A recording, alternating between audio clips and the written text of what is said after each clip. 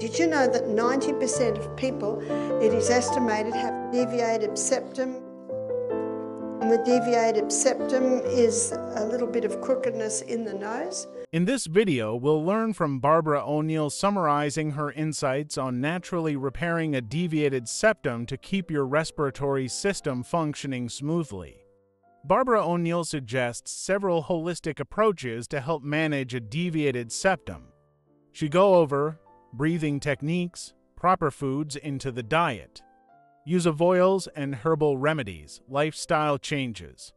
Stay with us until the end as we reveal the key to living a healthy, long life. Everyone that has a set of lungs should be here.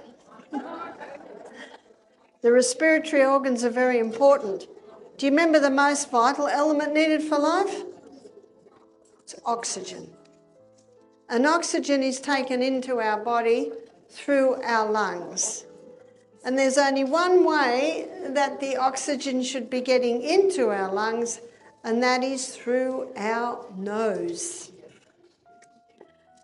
Nose, let's make a list of what nose does. And you might be surprised at this list. It's not a surprise that it purifies the air. Nose warms the air. And that's important because we're warm-blooded creatures. And when you open your mouth wide and take air in there, it does not warm the air. Nose also moistens the air. So it prepares it perfectly. And nose also pressurizes the air.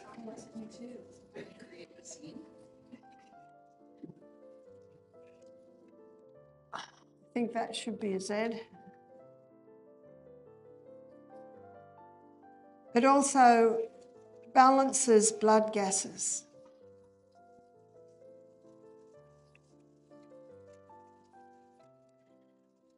Only nose does this. Mouth does not do that. And many people's respiratory organs are suffering because bad air is going into their lungs. And this is not the odd time it happens or the odd time it does. It's just day after day, after week, after week, after month, after year, after year, after year.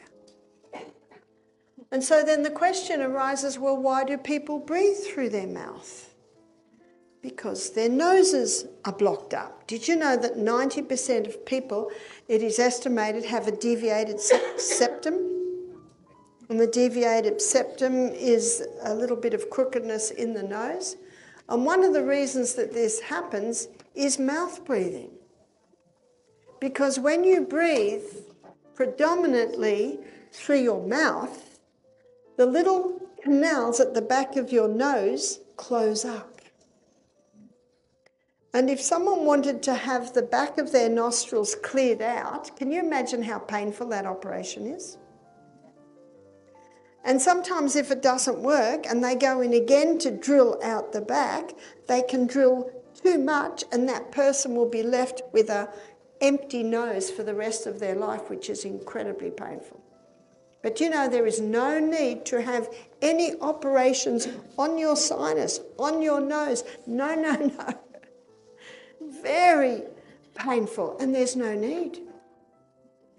Because believe it or not, one of the easiest ways to clear the nose is to close your mouth and not breathe through your mouth and force your body to breathe through your noses. And then little by little by little, those little canals at the back of your nose, they start to widen. You know the old saying, if you don't use it, you will lose it? It's absolutely so for those little canals at the back of the nose. And when you realise what nose does, you can see it's imperative that we breathe through our noses.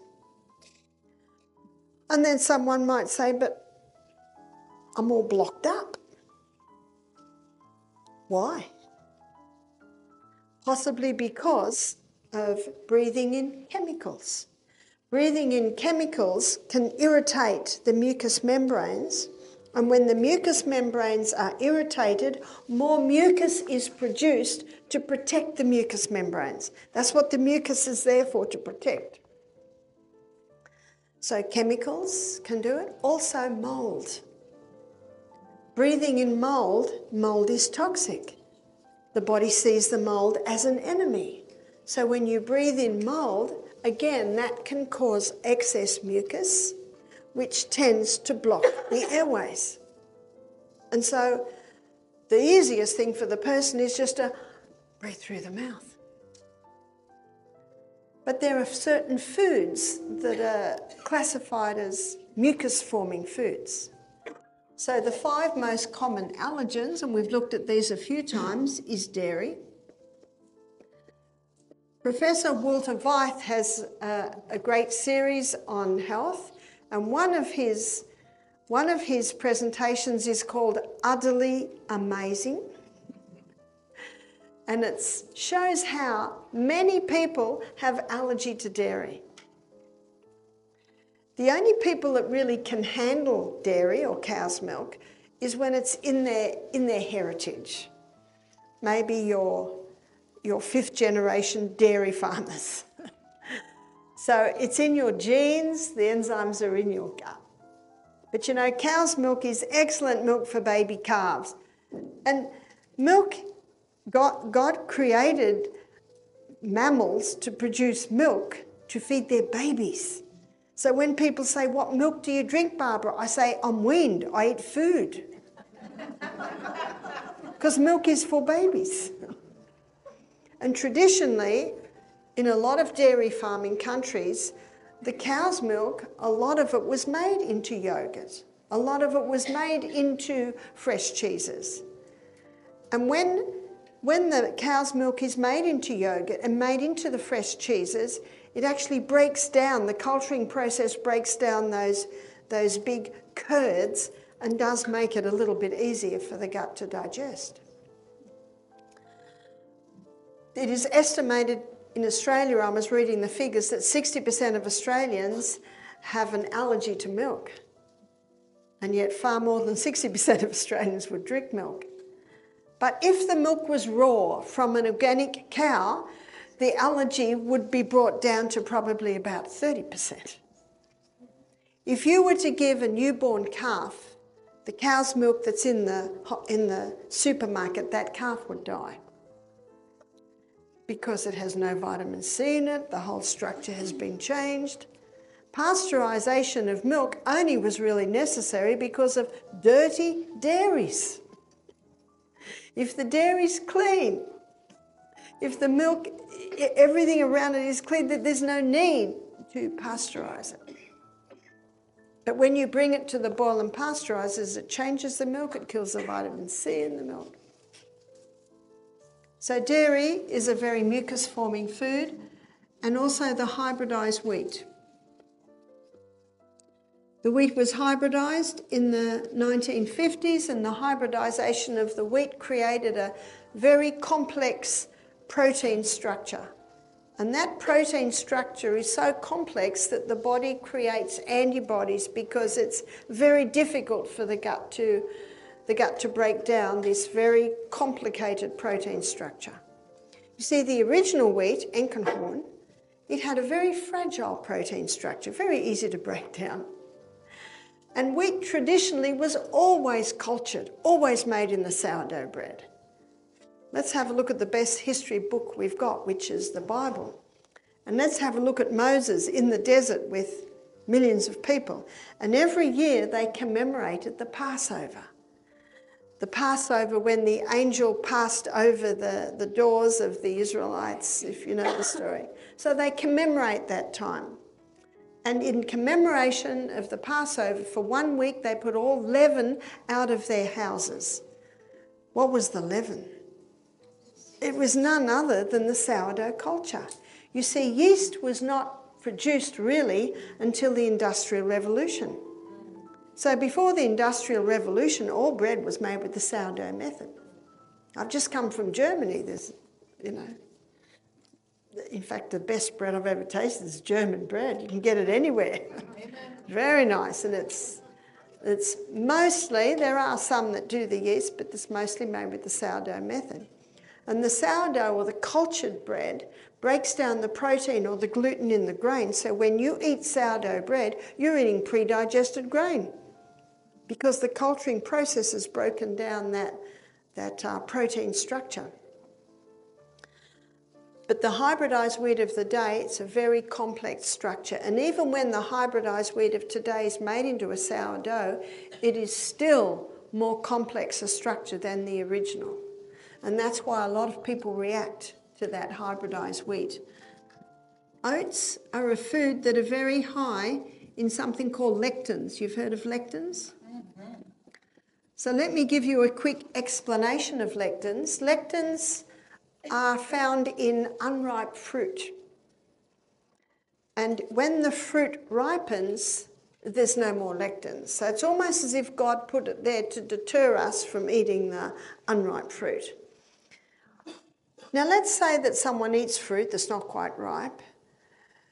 If they've got good gut flora, that disarms the lectins, so it doesn't even get into the blood. Remember though, that gut flora plays a protective role. If the lectins do get into the blood, they cause inflammation. Traditionally, oats, well, the Scottish have always eaten a lot of oats. Oats were soaked all day and slowly cooked all night, and that disarms the lectins. Legumes are high in lectins, but if you soak them and rinse them well and pressure cook them or slow cook them, that disarms the lectins. Tomatoes, you call it bell pepper, and eggplant or aubergine, high in lectins. But traditionally, the Europeans always de-seeded and skinned the tomatoes and the bell pepper, and that takes the lectins away. So again, getting back to the traditional way of cooking foods disarms the lectins.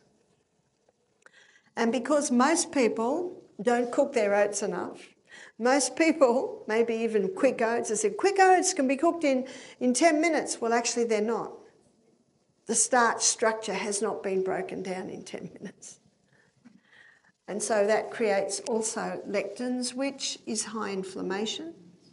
Peanuts are commonly contaminated with mould, and also refined sugar. Refined sugar just feeds the microbes.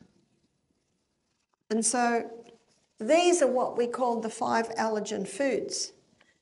And that can cause a lot of excess mucus to be in the respiratory, especially around the nasal. And so the result of that is that the person now breathes through their mouth. So when someone is a mouth breather, then you investigate why.